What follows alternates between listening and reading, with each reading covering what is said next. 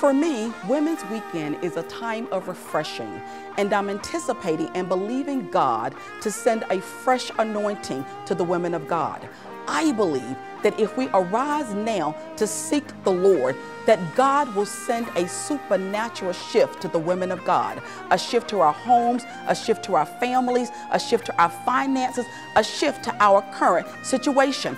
I believe that God is going to release a word that will bring restoration, recovery, and favor to the women of God. Ladies, let's seek the Lord. Arise, shift, release.